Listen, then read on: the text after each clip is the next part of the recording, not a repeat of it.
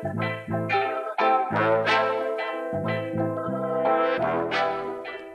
the autumn of 2022, Culturopolis, a conference co-organized by the Culture Institute of Barcelona and Culture Action Europe, brought together researchers, cultural workers, artists and policymakers to exchange ideas and work around cultural rights. Participants from near and far gathered to discuss access, cultural practices, innovation, and many more other topics. I'm Maya Weisinger from Culture Action Europe. And I'm Marco Fiore from Microculture. Welcome to our four-part series that explores the current discourse and practice around cultural rights in our communities across Europe. Today's episode focuses on digital environments. What is the relationship between cultural rights and digital rights? How can digitalising culture, on the one hand, create new possibilities for access and participation, but on the other, create new inequalities? Join us as we dive deeper into conversations around our digital reality and what it means for the future of the cultural sector.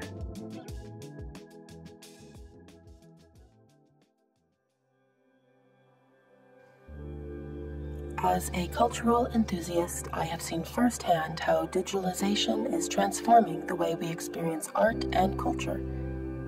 From virtual exhibitions to live stream performances, the digital world has opened up a whole new range of opportunities for artists and audiences alike.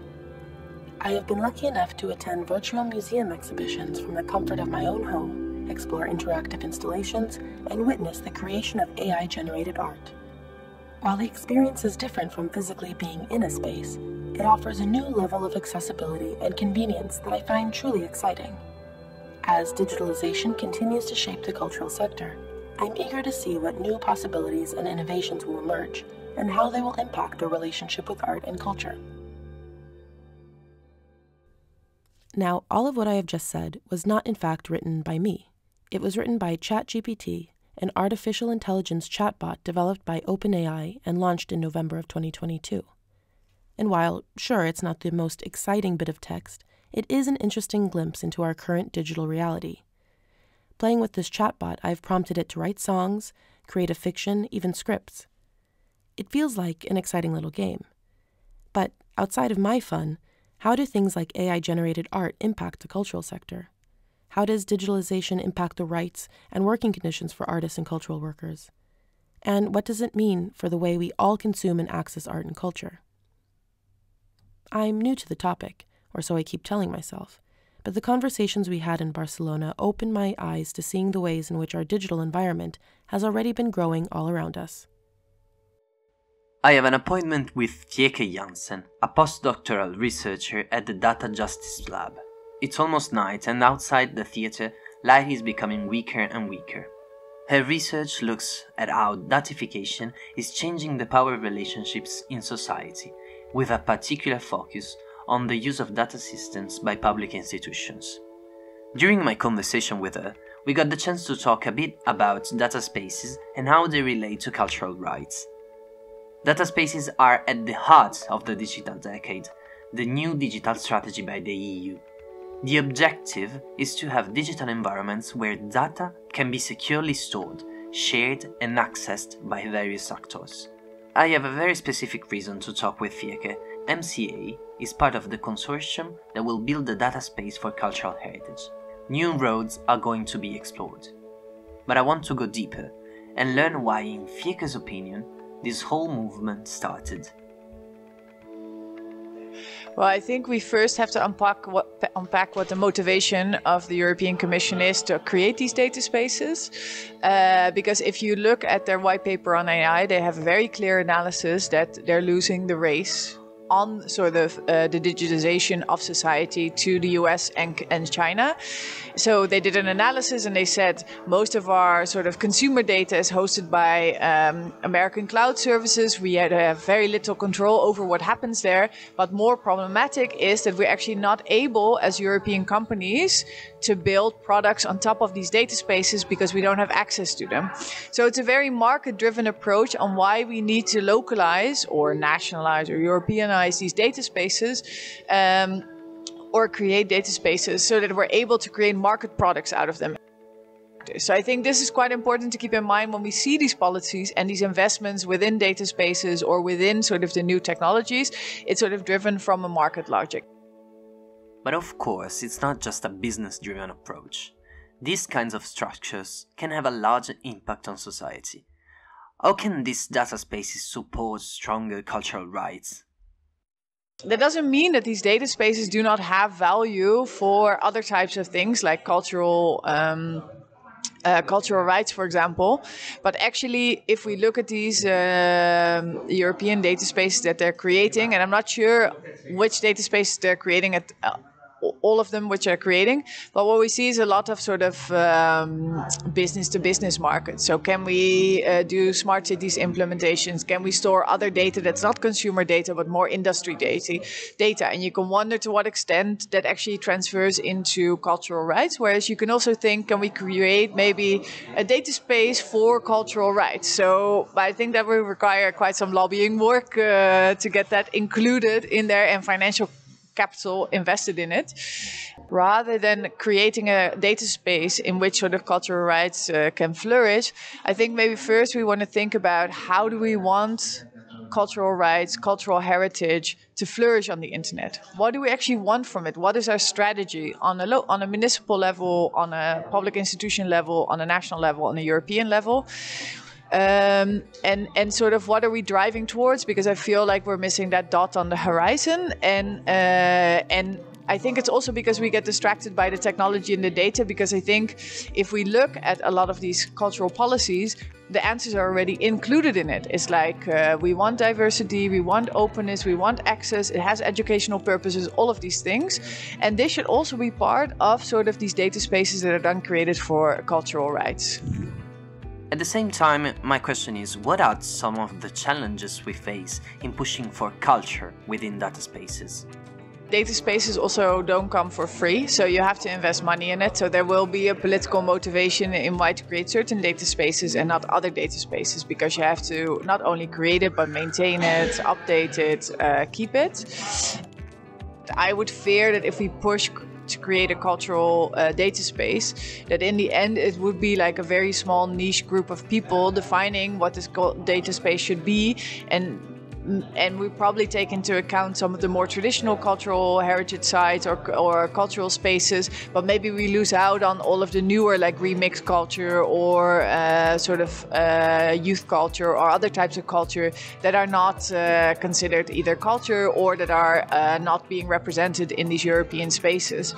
So I think here, I think the risk is really about sort of if it's a top, because the risk, of course, that we create a top-down data space where we define the parameters of what it looks like and from Brussels or from a national government, and then sort of implement it downwards, which will mean that it might not fit the needs of either cultural institutions or other types of cultures that are not represented in these debates.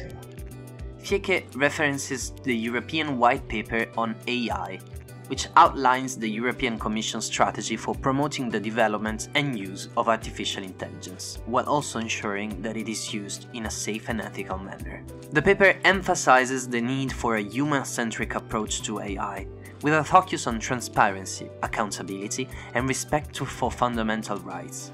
Fieke sees that the areas of industry and human rights dominate in the discourse when discussing the place and future of AI in Europe, but stresses the importance of expanding the conversation. What is missing are like social, cultural, economic rights. So these were hardly taken into account in the critiques of the White Paper on AI or the European AI Act, which means actually that a lot of these more broader concerns or learnings or sort of our social, cultural rights are actually not taken into account when we're shaping the digital agenda of Europe that will then indeed will impact everybody from remix culture to a museum to sort of education. And I think here, so what I mean here is that cultural institutions also have a role to play, that sort of maybe we need to step down into their conversations, but they also have to become an active part of these conversations because it will shape their future. It will also shape the future of cinema and spaces like this. And the idea of cultural institutions at the center of the conversation is what, for example, we try to convey at NCA. In the framework of the data space, microculture will be an aggregator for the museums. Perhaps Fieke has some suggestions on it. How do we move forward to be able to see this deeper engagement in and around culture in European data spaces and the digital domain in general? Actually, when we look at where the internet and where newer technologies came from, actually a lot of sort of the ground investments were made by state funding. So whether that's through DARPA, which is the military funding of the US, or whether it's through Horizon 2020 or Horizon Europe, this is the new age we're in, a lot of actually these more experimental technologies first got paid for by the state or the seed capital, what Mazzucato says, actually comes from state financing.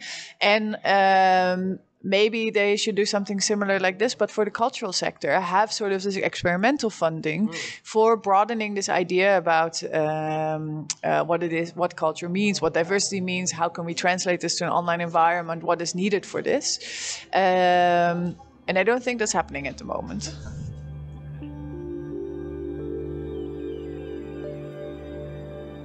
Digitalization has significantly impacted the lives of artists at the community level, enabling them to connect with each other and with audiences in new and innovative ways.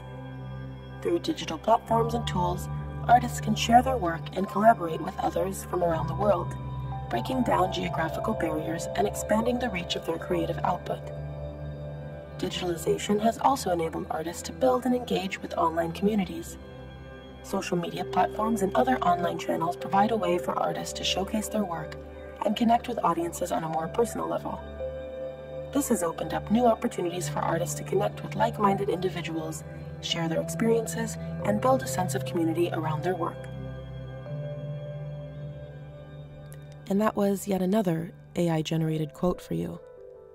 But the bot does pinpoint something important: the ways in which creating and sharing work has become more accessible for artists, especially ones from marginalized communities.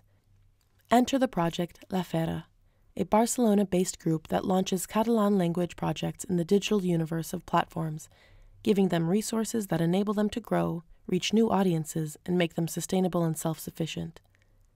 La Fera is harnessing the power of new technologies to empower communities. Never ever in history it was so easy for a minority or medium language to publish, to getting heard. It's the barrier of entry right now is zero. Distribution is basically free. You can post your video in any social media for free. It will be distributed across the world for free, and they will put subtitles on it for free. So you can speak in your language from your community in a meaningful and authentic way to the world for free, and that's amazing. The digital sphere seems like a danger for like small and medium languages, but as we think and we try to convince people, it's also like a big opportunity for them to grow, or at least not to decrease or to lose their energy and their interest, not as a nostalgic thing of the past, but as like alive languages that are useful in nowadays. Albert and Xavier are the founders of La Fera. We meet right inside the conference venue and we decide to grab a beer. Maybe choosing a very busy street has not been a great idea. I realized this right in the middle of the conversation. I already know what I want to talk with them about. Technology is such an important tool that so many creators may already have access to already. But do artists and creators have the right skill sets to take advantage of these tools? Xavier goes into how La Fera is bridging the gap. We have a lot of partners, audio experts, video experts, designers, creators, and we have some sessions. We have a program called Programa Embryo, which is the Embryo program, to do exactly that. We have some sessions to, for example, to talk about how to produce your content in a pro way, how to design your channel to be visible and relevant, how to build a story, Everything you say, everything you try to communicate has to follow a story pattern. What's the problem? This is the solution. How you get to that solution. Of course, every streamer knows how to use OBS. I mean, but they don't know how to use OBS. They don't know how to really use that tool. They don't know how to make it, because they're not professionals at the beginning. Mm-hmm. They've never been. It's just a guy in a room with a camera, you know, and they need a bit of help. Beyond tech skills, La Fera also reinforces the mindset that digital culture can bring ideas and connections across cultures in ways that creators themselves might not at first see possible. Albert explains the process behind this. There's also a lack of ambition to get to other audiences. They think if they are doing something in Catalan, it's just for a very few people just from Catalonia, and we say, no, this is not true. The internet makes every language, even Catalan or even smaller ones, a language for everyone. And for example, Korea is a country that has used the digital sphere to make its culture grow all over the world. We believe in this as a tool for diversity and make these small and medium languages grow. A different language and a different culture is an opportunity, not a liability. So, cultural rights are the big theme of the Culturopolis conference. La Fera's work is actually related to this, enhancing the possibility for creators to express and disseminate their work. I want to know their opinion on this. What can digital environments do to help in the process of concretely obtaining these rights? One, it's very hard to make you stop. It's very hard to silence you in the digital space. This is good for your rights. And second, as we said, the barrier of entry is really low. So your cultural rights on the internet space are easier to reach, I think. It's a more level playing field, and it's an opportunity.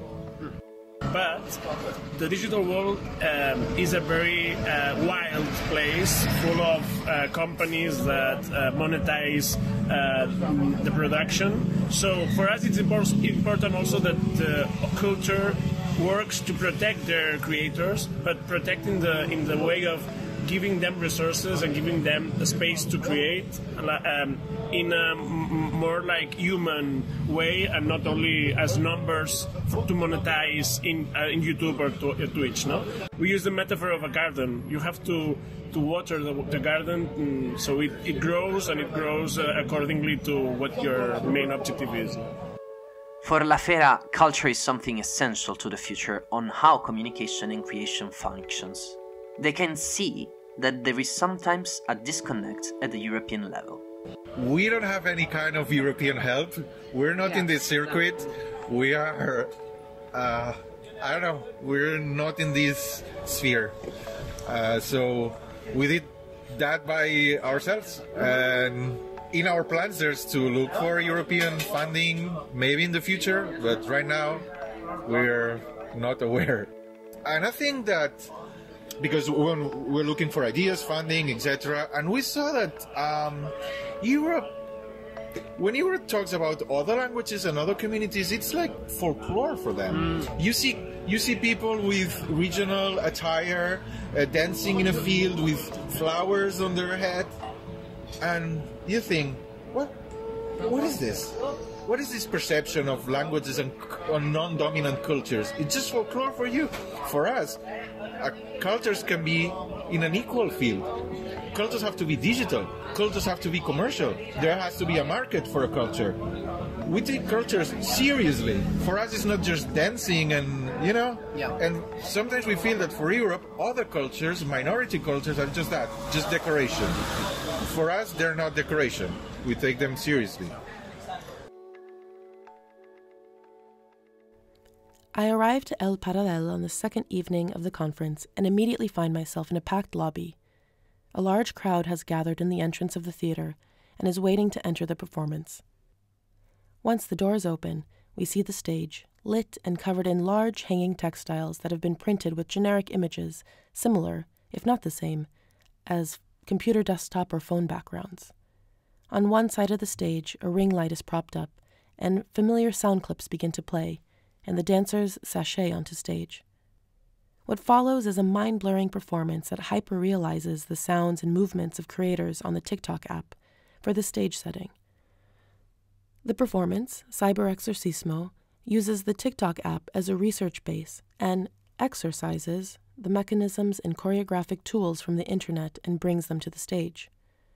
The performance aims to take the images, behaviors, and dances that we experience through the internet and transpose them into a shared theatrical space. Cyber Exorcismo choreographer Nuria Guiu talked a bit more with Marco about her concept and how she takes the digital world directly to live audiences. Specifically for cyber exorcism, I was interested on how young, and also not so young, but mostly young people is relating to dance nowadays. And I found TikTok, you have a lot of videos in relation to dance. And I was interested to work or research on which kind of dances are there, how young people is using this language, this codes to maybe create community. And I think cyber exorcism, it has many layers that you can unfold while you are watching the performance. So actually there's no statement behind the performance. I try to transpose the mechanisms, the corporalities, the dances, the images that are used in the internet. I try to exorcise it, to take it out from the flat body of our phones, to bring it to a ephemeral and a presential physical space like the theater. So for me, it's a way to read it and to create dialogue around this kind of practice. My personal relationship with TikTok started at the beginning of the pandemic. I found myself, and to some extent still do, fascinated by the speed with which sound travels on that app. A 30-second clip of a song that was relatively unheard of could overnight end up being the backdrop to millions of videos of people dancing, cooking, performing, seemingly anything. While I was isolated through the pandemic, I felt an undeniable connection to the outside world just through the use of sound. And these sounds are so iconic to the experience of using the app that watching Cyber Exorcismo is not a passive experience. I was actually surprised to find myself singing along with much of the music of the program. Looking over a few seats, I caught eyes with our intern at the time, Emma, who was also singing along. We started laughing, I think in part because of how strange it felt to see live renditions of videos we've only watched alone or in bed from the small glow of our phones. Now it was a mass shared experience. TikTok, or like the dances we see in TikTok, they're specifically made to be published, to be recorded and posted on that app. So what we do is to exorcise it from its original body, flat body of the screen, to bring it out and to create different ways of seeing it. We are used to see our phones in an individual way. And when you see the same content, but you have like 100 people around you, maybe you see it differently. I try to work on an archive of TikToks, which I shared with the performers. But for me, it was important also to bring an artistic vision on it. A way to do that for me was, for example, to decontextualize the sound, the original sound. So slowly in the performance, what we do is to change the sound of the TikToks for another ongoing atmospheric sounds, which for me reminds also to this kind of mantra or infinite scroll that you go through in the applications. There is something that is there and keeps going, because TikToks are normally like 15 seconds and they appear repeatedly on the screen. And when you remove the sound, you put something else, you start to see this. The infinite scroll that Nuria mentions speaks to me. And even though it was months ago since I saw the performance, I'm struck with a new layer of understanding and interest. Nuria frames her work more as a practice of reflecting on images, not necessarily as a commentary on how we consume the digital world. I think it goes in both directions. We are possessed, or I feel we are constantly possessed by images. Everything we see, it can go in your body and become part of your experience, your identity. So I feel that we can be possessed by internet content, but we can also, or we have the opportunity or possibility of exorcising it. For this performance, cyber exorcism, we are not conceiving the internet like something bad or evil. Alongside the conversation around things like copyright and data protection, not only with TikTok, but with other new and ever-changing apps, the digital landscape for artists is rapidly changing.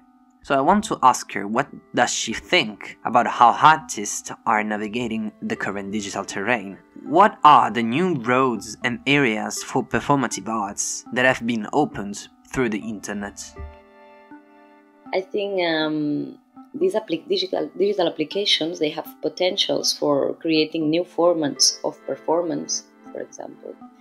But right now they are very much ruled by certain conditions, like, for example, as I was saying, like you have specific timings, or most of the people knows what will be liked and what won't be liked.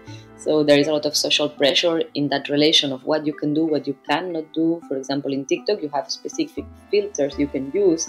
So it's not whatever, it's just the filters they propose you, of course.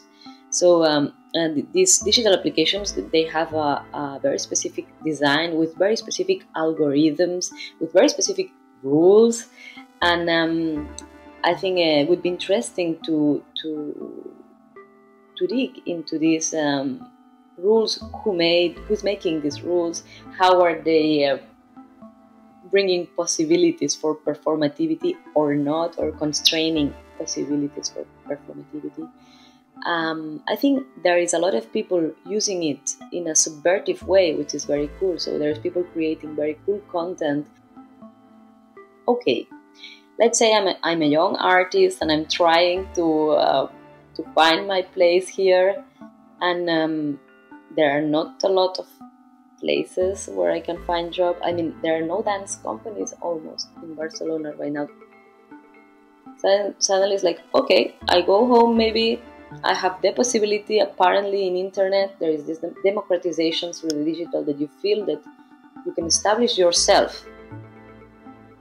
So there is this conflict between, okay, it's a possibility for me to work from the digital, at the same time it's a danger because it's very individualistic, to not be supported through the collective community structure.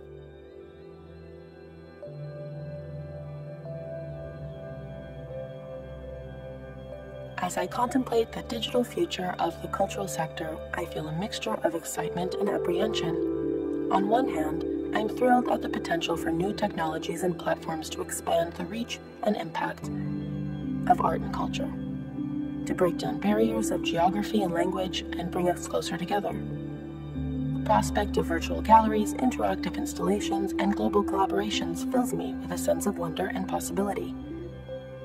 But at the same time, I can't help but wonder what this digital future will mean for the traditional forms of art and culture that I cherish. Will physical museums and galleries become obsolete, replaced by digital replicas and immersive experiences? Will the intimacy and authenticity of live performances and face-to-face interactions be lost in the rush to embrace digital technologies?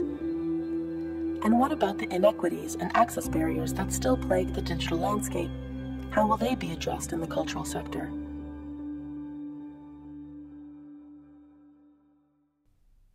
I have to admit I'm having too much fun with this.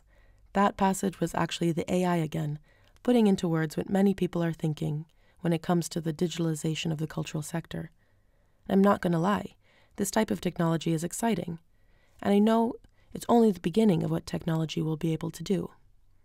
But it's also the beginning of a new frontier of both challenges and innovations for artists and others in the cultural sector. I asked the AI, do you think you and other AI models are a threat to artists? and it replies. As an AI language model, I don't see myself or other AI models as a threat to artists. While AI can certainly be used to generate art, music, and other forms of creative content, it is ultimately a tool that can be used in collaboration with human artists to enhance their work. AI can be used to augment and inspire human creativity, providing new ways of thinking about and approaching artistic challenges.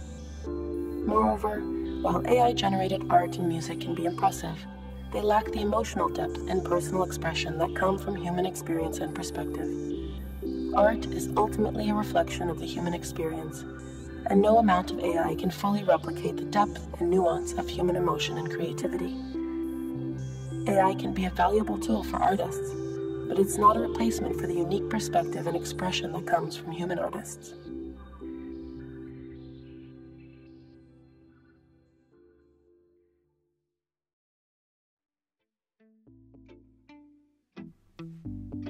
This podcast is a collaboration between Michael Culture Association and Culture Action Europe, two network organizations working towards sustainable, diverse, and central spaces for culture.